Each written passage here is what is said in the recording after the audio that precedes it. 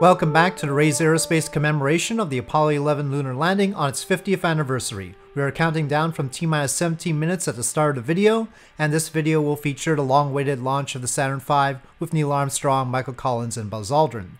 Except for a brief tour of the command module instrumentation, which has been occupying the three astronauts for the past 2 hours, and will continue to do so during the launch, I won't be adding much to the proceedings. During the launch, we will see the view as it would have been seen on a color television at the time, and then that will give way to a simulated view once the rocket is out of sight. Shortly after the launch, the public affairs officer replays the audio of the launch. During this time, I'll present the pad camera recordings of the launch, which are of much higher quality than would have been seen live at the time. This is Apollo Saturn Launch Control. We're now less than 16 minutes away from the planned liftoff of the Apollo 11 space vehicle.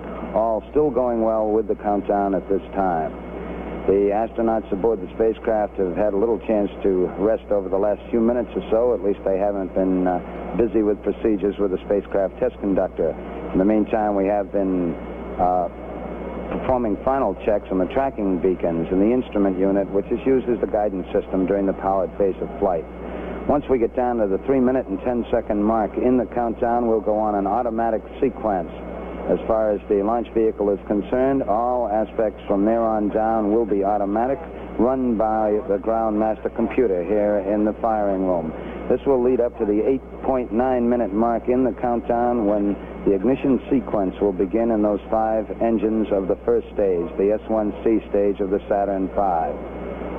At the 2-second mark, we'll get information and a signal that all engines are running, and at the 0 mark in the countdown, once we get the commit signal, the signal that says that the thrust is proper and acceptable, we then will get a commit and liftoff as the hold-down arms release the vehicle. We have some 7.6 million pounds of thrust pushing the vehicle upward, a vehicle that weighs close to 6.5 million pounds. We're now 14 minutes, 30 seconds and counting. This is Kennedy Launch Control. This replica of the command module is from Reentry and Orbital Simulator, and we'll be seeing some of it. And I'm not gonna obviously go through all the switches, but we should get a sense of the various regions. This is the commander's seat, so this is Neil Armstrong's seat in this case. And first we have here the computer, and this is the computer interface. And the first thing we would do at this point, or probably a little bit earlier, is tell it, oops, seem misaligned here, that we are looking for the launch program. And that's program 1 here, and so it knows that it's going to show us launch information. It's turning this display to the correct orientation. And over to his left are the RCS, this is the reaction control system, the little thrusters on the side of the service module that help with maneuvering. And this determines whether they're off or on main bus A, the electrical bus A, or electrical bus B. And so that's what we've got there. Floodlights and various other events. In front, we have how the system is controlled.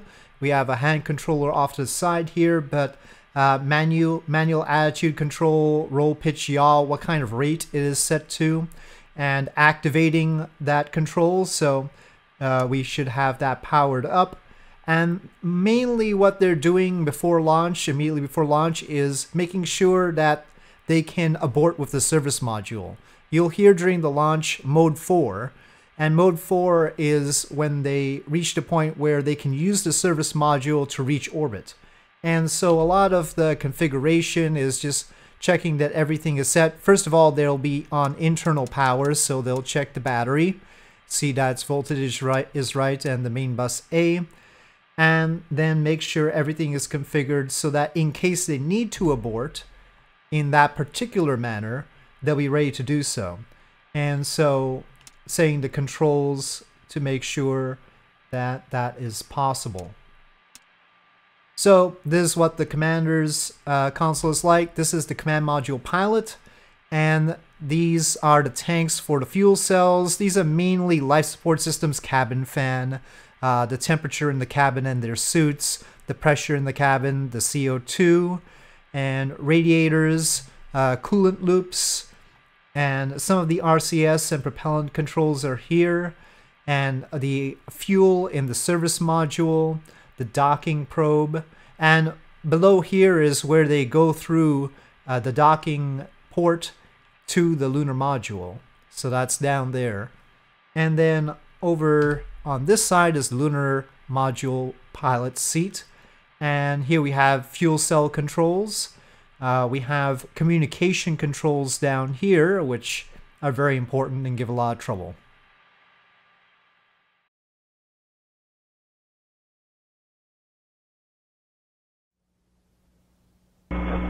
This is Apollo Saturn Launch Control. We've passed the 11-minute mark. Now T-minus 10 minutes, 54 seconds on our countdown for Apollo 11. All still go at this time.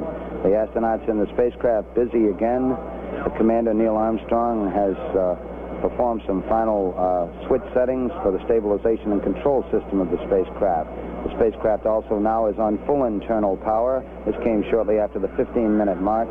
Spacecraft now on the full power of its fuel cells. Up to this time, it had been sharing the load with an external power source.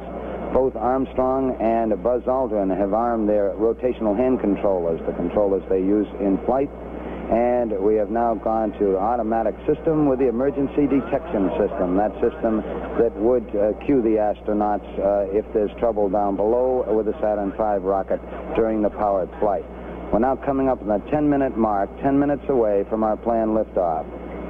Mark, T-minus 10 minutes and counting, T-minus 10. We're aiming for our planned liftoff at 32 minutes past the hour. This is Kennedy Launch Control. Okay, so this will be the last time I speak to you before the launch. Let's go through the events that will happen during the launch. The Capcom, the astronaut communicating with the crew from Mission Control, is Bruce McCandless, who was a very patient astronaut indeed. He was selected in 1966, but didn't get to go to orbit until 1984 on the space shuttle. Anyway, first the 5 F1 engines ignite, and it takes them a few seconds to build up to full thrust. Once they're full thrust, the clamps that have been holding the Saturn V will release. The PAO will announce when the rocket has cleared the launch tower, at which point there will be a slight roll to align with the intended orbit for this launch, and they will begin to pitch down slowly because it doesn't take very long for it to get out of the atmosphere. It primarily needs horizontal speed to essentially wrap its path around the Earth instead of fall back down.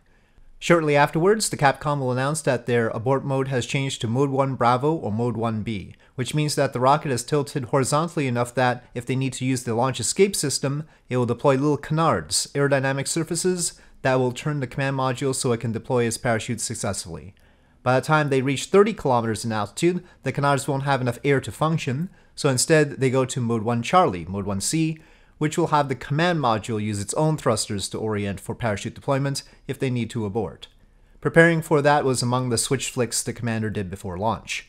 Shortly after, the Capcom tells them they have Mode 1C, the center F1 engine on this first stage will shut down to limit G-forces on the crew to about 4G, which is the limit to allow them to reach controls. 27 seconds after that, the first stage will separate and the second stage will ignite. There is a structural skirt around the bottom of the second stage that on other rockets would have just been dropped with the first stage, but on Saturn V they were afraid it might bump into the engines or otherwise damage things if separated when no engines were running, so they wait until the second stage is fully underway before dropping that extra mass, and this will be announced as Skirt SEP.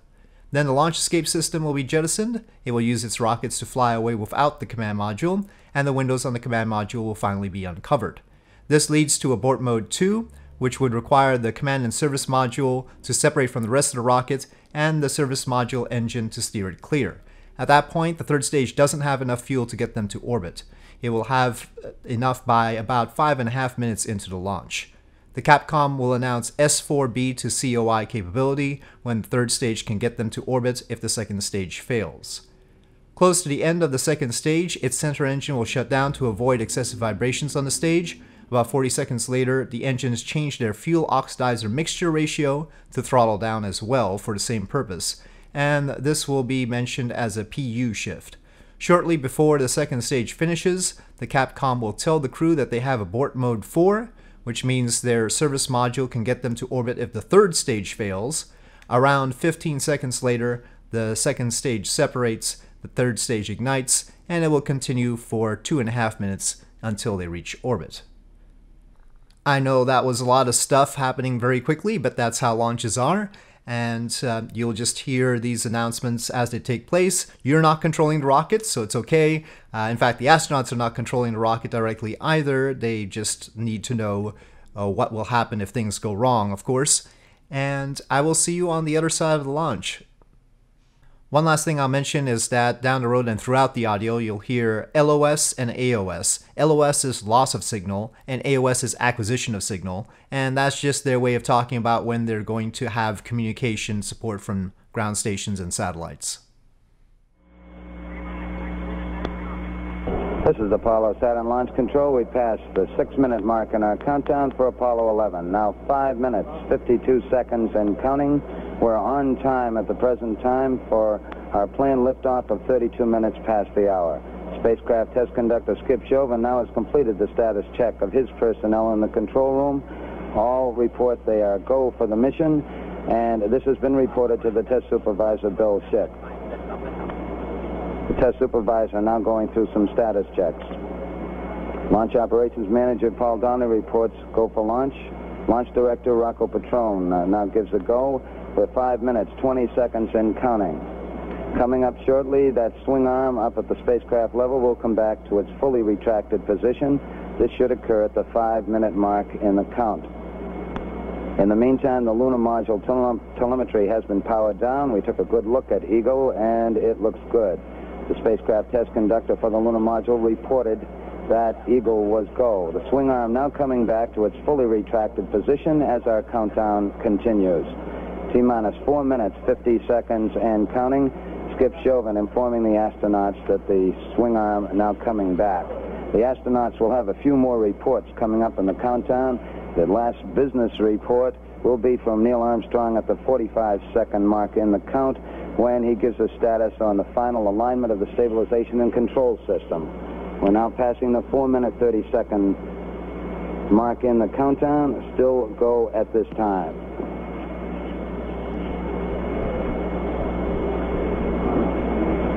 Four minutes, 15 seconds. The test supervisor now has informed launch vehicle test conductor Norm Carlson you are go for launch.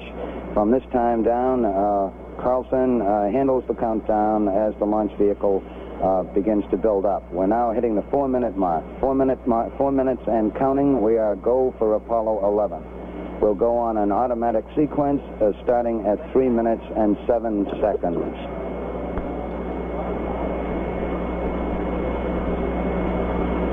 3 minutes, 45 seconds and counting. And the final abort checks between several key members of the crew here in the control center and the astronauts. Launch operations manager Paul Donnelly wished the crew on the launch team's behalf good luck and Godspeed. 3 minutes, 25 seconds and counting. We're still go at this time. We'll be coming up in the automatic sequence about 10 or 15 seconds from this time. All still go at this time. Neil Armstrong reported back when he received the good wishes. Thank you very much. We know it will be a good flight. Firing command coming in now. We are on the automatic sequence. We're approaching the 3-minute mark in the count. T-minus 3 minutes and counting. T-minus 3. We are go with all elements of the mission at this time. We're on an automatic sequence as the master computer supervises hundreds of events occurring over these last few minutes. T-minus 2 minutes, 45 seconds and counting. The members of the launch team here in the control center monitoring a number of what we call red line values. These are tolerances we don't want to go above and below in temperatures and pressures. They're standing by to call out any deviations from our plans. 2 minutes, 30 seconds and counting. We're still go on Apollo 11 at this time. The vehicle starting to pressurize as far as the propellant tanks are concerned, and all is still go as we monitor our status for it. 2 minutes, 10 seconds and counting. The target for the Apollo 11 astronauts, the moon at liftoff, will be at a distance of 218,096 miles away. We've just passed the 2-minute mark in the countdown. T-minus 1 minute, 54 seconds and counting. Our status board indicates that the oxidizer tanks in the second and third stages now have pressurized. We continue to build up pressure in all three stages here at the last minute to prepare it for liftoff. T-minus 1 minute, 35 seconds on the Apollo mission, the flight to land of the first men on the moon. All indications coming in to the control center at this time indicate we are go. 1 minute, 25 seconds and counting. Our status board indicates the third stage completely pressurized. 80-second mark has now been passed. We'll go on full internal power at the 50-second mark in the countdown. Guidance system goes on internal at 17 seconds, leading up to the ignition sequence at 8.9 seconds. We're approaching the 60-second mark on the Apollo 11 mission. T-minus 60 seconds and counting. We passed T-minus 60. 55 seconds and counting. Neil Armstrong just reported back. It's been a real smooth countdown. We passed the 50-second mark. Power transfer is complete. We're on internal power with the launch vehicle at this time. 40 seconds away from the Apollo 11 liftoff. All the second stage tanks now pressurized. 35 seconds and counting. We are still go with Apollo 11. 30 seconds and counting. Astronauts report it feels good. T-minus 25 seconds. 20 seconds and counting. T-minus 15 seconds. Guidance is internal. 12, 11, 10, 9. Ignition sequence start. 6, 5, 4, 3, 2, 1, 0. All engine running. Liftoff. We have a liftoff. 32 minutes past the hour. Liftoff on Apollo 11. Tower cleared. We got a roll program. Neil Armstrong reporting the roll and pitch program, which puts Apollo 11 on a proper heading.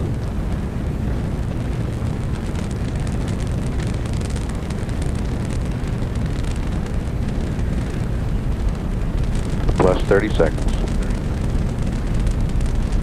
Roll is complete and the pitch is programmed.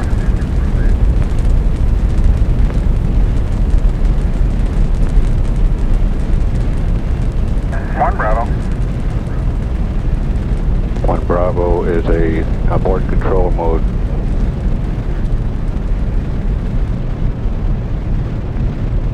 Altitude's 2 miles.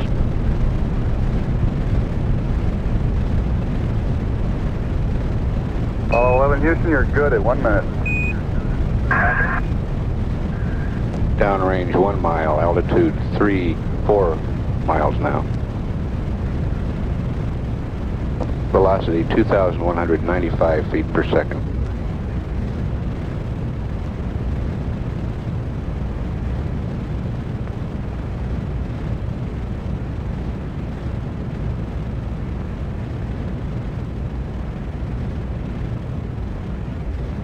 We're through the region of maximum dynamic pressure now.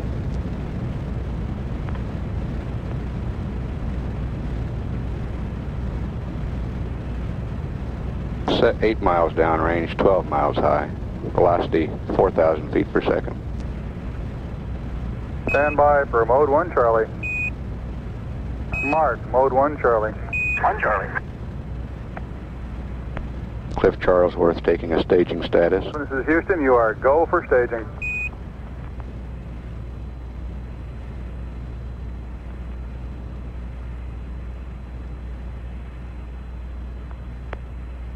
Inboard cutoff. Inboard engines out. Inboard cutoff.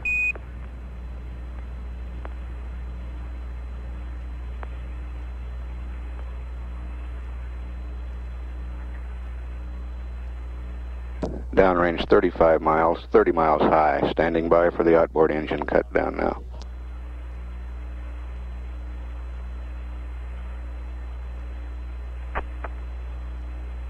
Staging. And ignition.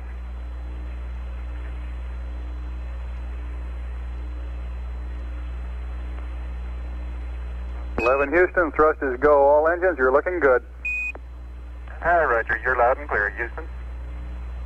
At 3 minutes, downrange 70 miles, 43 miles high, velocity 9,300 feet per second.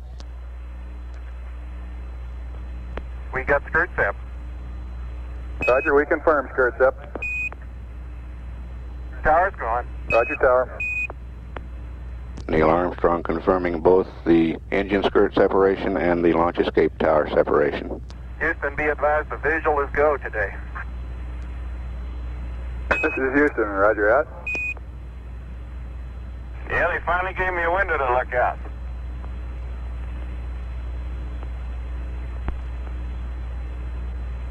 Houston, your guidance has converged. You're looking good. Downrange 140 miles, altitude 62 miles, velocity 10,300 feet per second.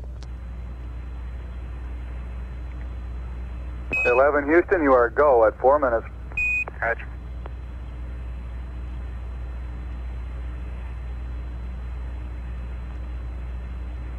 Apollo 11 right on the ground track.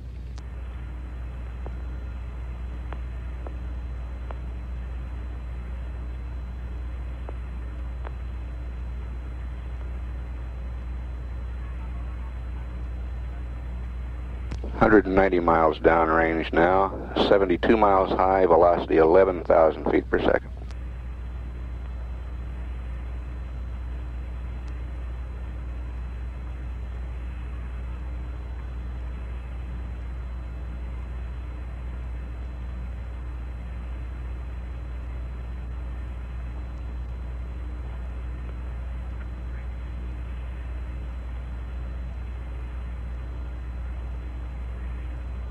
Booster says it's looking good at 5 minutes.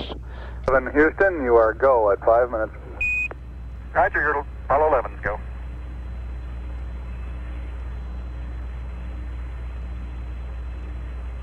Downrange 270 miles, altitude 82 miles, velocity 12,472 feet per second. Bye to S4B to COI capability. Okay. Mark, S4B to COI capability. Roger. Apollo 11 could now get into orbit using the S4B if necessary. You're sitting in your living room. Ah, thank you. You all are coming through beautifully, too.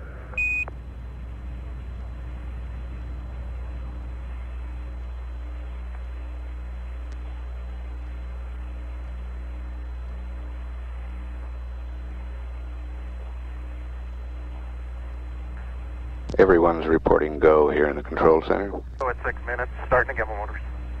Roger 11, your go from the ground at 6 minutes.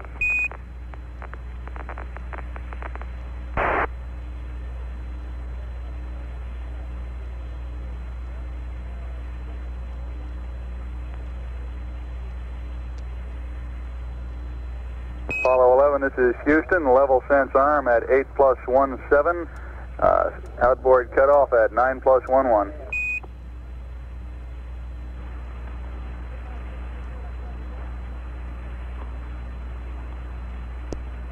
Level sense arm is the sequence that arranges the staging between the second stage and the third stage. The fuel uncovers a sensor starting that sequence.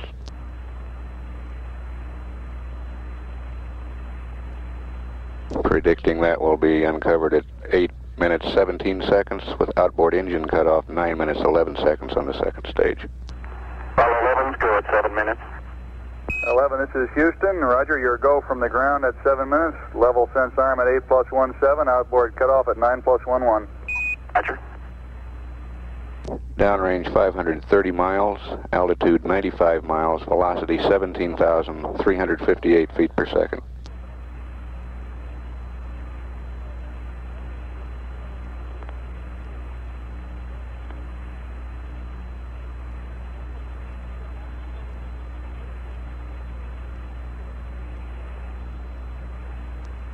Apollo 11 still right down the ground track, still go at 7 minutes 41 seconds.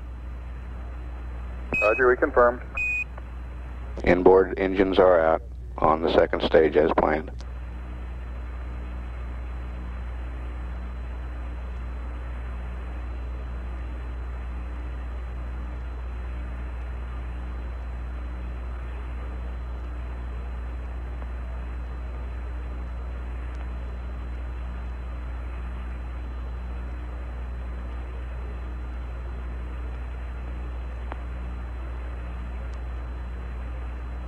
Apollo 11, go on all sources. Houston, you are go at 8 minutes. I've just built the mixture ratio shift. Roger, we got PU shift down here too.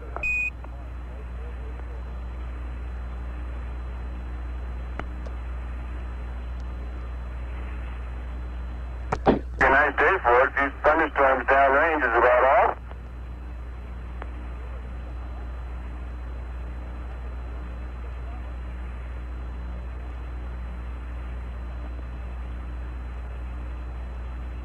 This is Houston. You are go for staging. Over.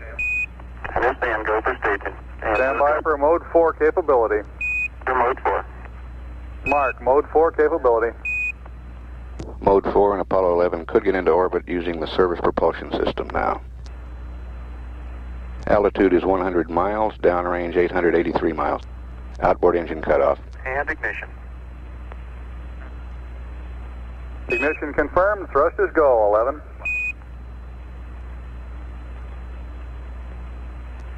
And we have a good third stage now.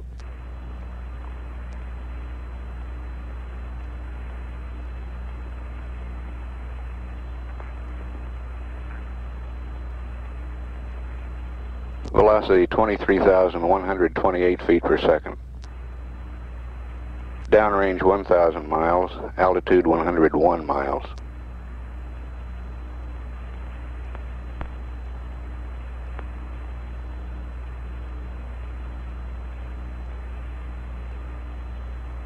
Apollo 11, this is Houston. At 10 minutes, you are go. And Roger, 11's go. Capcom Bruce McCandless giving the reports here from the control center.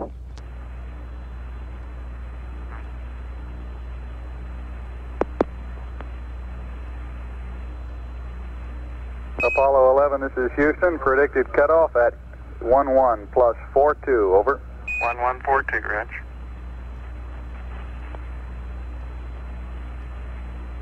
Downrange 1,175 miles. Velocity 24,190 feet per second. Altitude 102 nautical miles.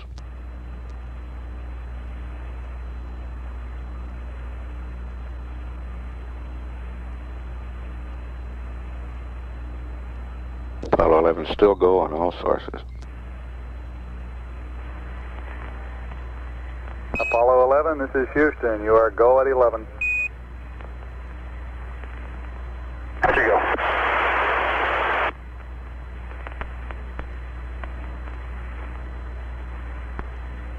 We're predicting third stage shutdown at 11 minutes 42 seconds.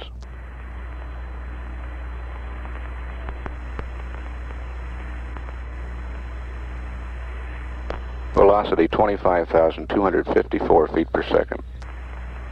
Downrange 1,400 miles now. Altitude 102.8 nautical miles. Shutdown.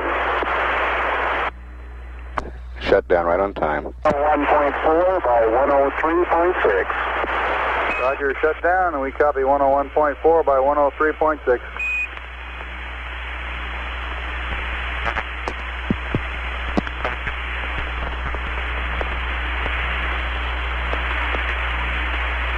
Apollo 11, this is Houston. You are confirmed to go for orbit.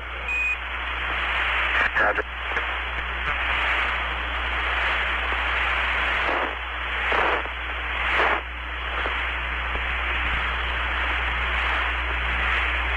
And we show insert. This is Houston. The booster is safe. Roger. Show velocity at insertion 25,568 feet per second.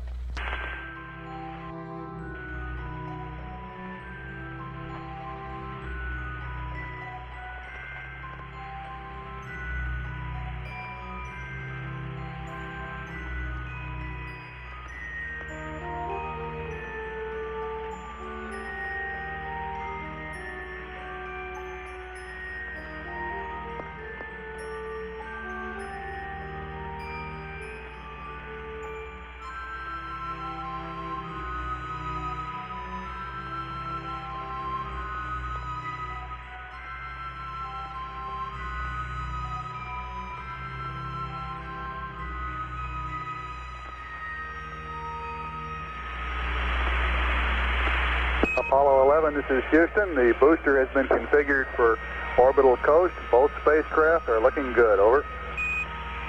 Roger.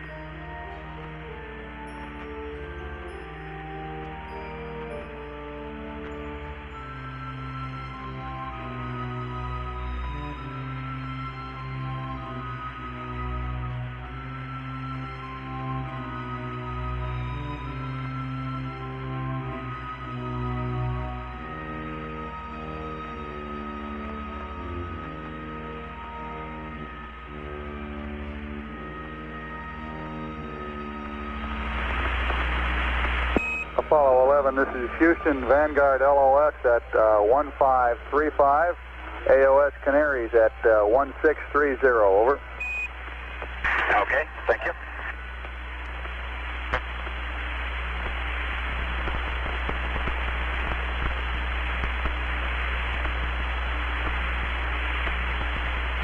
This is Apollo Control based on a vector from the instrument unit of the third stage of Saturn V. Here on the ground we're showing an orbit of 102.5 by 99.7 nautical miles. The flight dynamics officer, Dave Reed, wants to get some radar tracking to refine this orbit, and he will report a refined orbit after more radar tracking. So Apollo 11 is now in orbit around the Earth, and they have about an orbit and a half, about 2.5 hours, to make sure everything seems to be in good condition to transfer to the Moon. They have just had their first loss of signal, but they'll regain it over the Canary Islands in about a minute. The losses of signal when they go on the opposite side of the Moon from the Earth will be much more significant. The transfer to the Moon will occur 2 hours and 44 minutes into the mission, and we're currently just past 16 minutes in. I will have those high-definition views of the launch for you in a bit. Concerning the videos going forward, the next video is a coast video that will have none of me but a lot of the astronauts, and will cover their time in orbit around the Earth before the translunar injection, the engine burn that will take them to the Moon. We'll hear them chatting away in the command module right from the start of the video, and because it's not always easy to tell what they're saying because they're not talking directly into microphones or anything like that, they're moving around the vehicle and sorting things out, I'll also display the official transcript interspersed with the simulated views of the spacecraft. By the way, the official transcript is not always correct. In the video following that, we will have the translunar injection, the transfer to the Moon, followed by the command and service module separating from the rest of the vehicle, turning around, and docking with the lunar module. During that video, I'll start to discuss some of the historical missions that led to Apollo 11, detailing the long, hard road to landing on the Moon, starting with Sputnik. That documentary aspect of this coverage will continue in the videos covering Apollo 11's capture into lunar orbit, and then the lunar landing.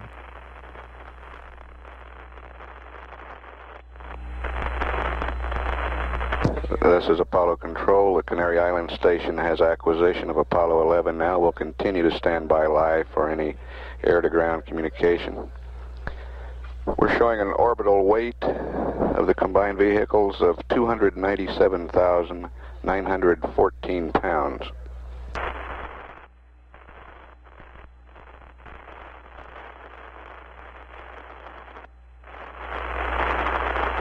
Houston contact, Canary contact.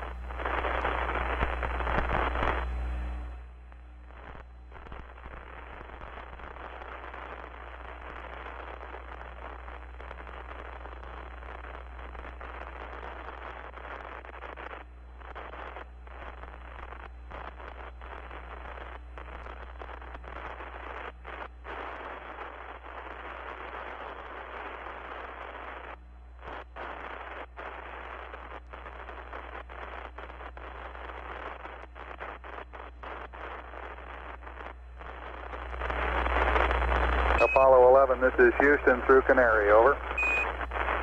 Roger, reading you loud and clear. Our insertion checklist is complete, and we have no abnormalities.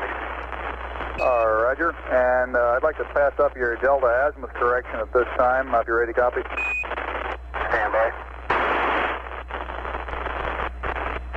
Roger, go ahead. Ready to copy. Okay, Delta azimuth correction is plus 0.22. That is plus 0.22, and we do recommend the P52 alignment. Over. Okay, we'll go ahead with the P52 and the torquing angle plus 0.22. Roger, and your LOS time at Canary is 2337. Over. 2337. Houston, Roger out. The P52 alignment is a realignment in the Inertial Measurement Unit, the IMU, which determines the spacecraft's orientation. We'll hear a lot about it during the mission, and basically the crew has to use a sextant to figure out their orientation using the stars, not unlike seafaring explorers, though they get a lot of help from the guidance computer. We'll hear Michael Collins working on that in the next video. Stored in the computer is a definite orientation in space defined by the stars, and the astronauts will call this a REFSMAT. Periodically, especially when the spacecraft situation is going to change, Mission Control may change the orientation of the REFSMAT to better suit what's going on and send up numbers for the computer. It's important to note that the computer on board the spacecraft is not sufficient to do all the hard work of figuring things out, and relies on both the astronauts who are going to be looking at the stars and trying to gauge things from that, as well as much larger and more powerful computers on the ground to do the heavy work. P52 stands for Program 52. Another program you will hear a lot about is Program 00 or P00, which is the idle program and is always pronounced POO. Mission Control will ask the crew to put the computer into idle, to POO and accept, to make sure the computer isn't busy when information is being updated. From here on out, if you hear background music, that means there won't be any of the original mission audio for the duration of the song, which will always be at least 3 minutes long. So if you're trying to follow along with the mission in real time but got out of sync, those will be good times to catch up to where you need to be. Unfortunately or fortunately, the gap that we're in right now is less than 3 minutes, and we should be getting more mission audio less than a minute away.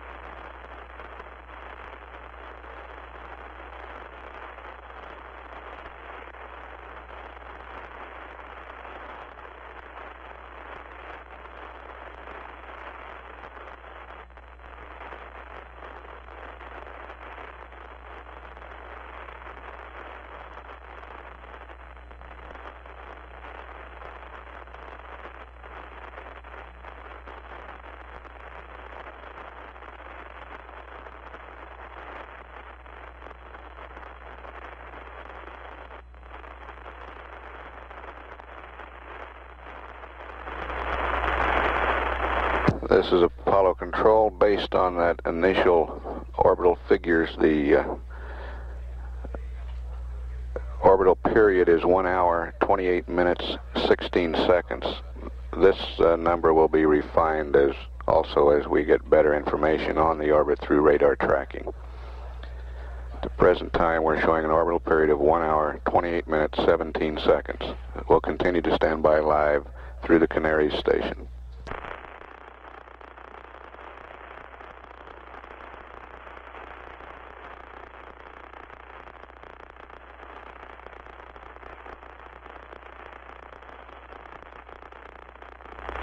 Apollo 11, this is Houston. 1 minute to LOS Canary. AOS at Tananarive 3704 in VHF Simplex Alpha. Over.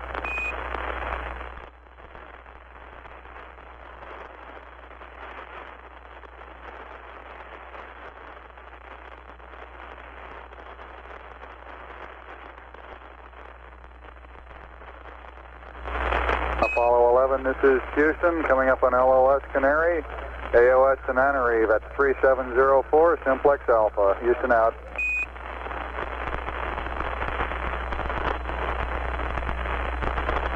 Follow, roger.